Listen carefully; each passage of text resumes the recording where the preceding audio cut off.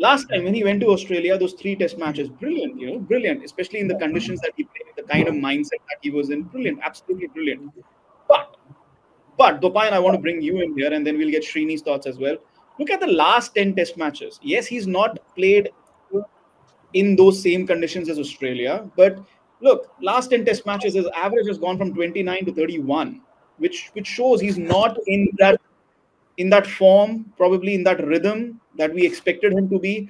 His performance has been really up and down. There hasn't been a consistency about him that we can talk about. अगर हम consistency की बात करें तो वो inconsistency में है. So Chetan, Siraj, to start with, his 6 for 15 is beginning of this year. That was in South Africa. So your basic contention that he has been up and like in India, the average going up from 29 to 31 is not massive. Yeah, like he has played what 5, 6, 7 test matches in India. 29 to 31 means his average is 33, right? Bowling average is 33. So Kapil Dev finished with a career average of 30. If you or 20, you want to compare Kapil Dev and Siraj? No, I am not comparing, but I am saying कि average ज़्यादा नहीं बढ़ा है उसका. नहीं ठीक है. Average is just 1 point. Average is just 1 point. I'm talking about these 10 test matches. Do you think आपने वो 10 test match देखे हैं? We have discussed it on the show as well. Siraj hasn't hit a consistent patch. That consistent patch has been missing from him. Let's be honest about that. Stats don't always tell the real story. Right? No, see, he is a good bowler for these conditions, Australian conditions. He is a bowler meant for Australia and South Africa primarily, where there is bounce. And if you have taken him, you believe in his quality. Okay. So if you have taken him, you play him in the first test. It's a long series. Shami will come in due course. There will be injuries. बहुत permutations, combinations होता रहेगा along the course of a 5-test series as grueling as this. But for the first test, Siraj and Bumrah, these are two locked selections. And even I think Akashdeep, after what he did in the few games in New Zealand and Bangladesh, he bowled really well. Unless there is something drastically different in the thought process, I don't know. Like. Okay. Because Harshit Rana, he will again get a chance to play. He will get a chance at some point. You will see Harshit Rana. Yes. Okay. Shuni, your thoughts on this?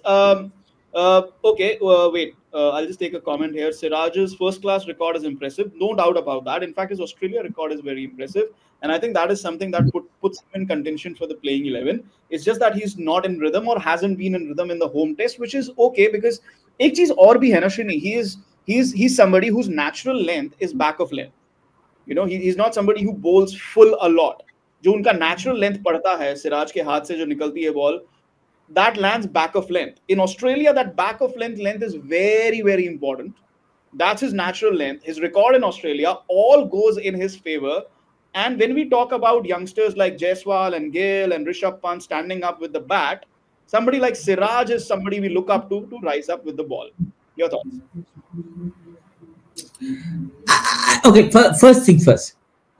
Before I go any further on this, let me clarify that as things fall into place, thanks to that Vaipan line, the more and more clarity that I get, this debate is not at all between Siraj and Rana, right? Rana is now, in my mind, Rana is part of the playing 11. He's making his debut in Perth. We'll see, we'll see. Then he will play in Akashdeep's place. Now the question is Siraj or Akashdeep. That is the question. Now Chetan says that okay, there's a specific skill set Siraj brings to the table, which again probably puts him ahead. I could probably say the same thing about Akashdeep, probably kind of given the kind of left-handers that Australians will have. Probably though Gautam Gambhir might be more excited about the idea of playing Akashdeep. Then again, it all boils down to who is showing what kind of rhythm in the nets. I mean, these are the guys who are watching them. From the outside, not having seen anything from the outside, given the energy levels and the form and the rhythm that Siraj is bowling with, I personally wouldn't mind going ahead with Akashdeep. in this test match. And to start with, from the outside, again, as I said, I don't know who's bowling like how in the nets.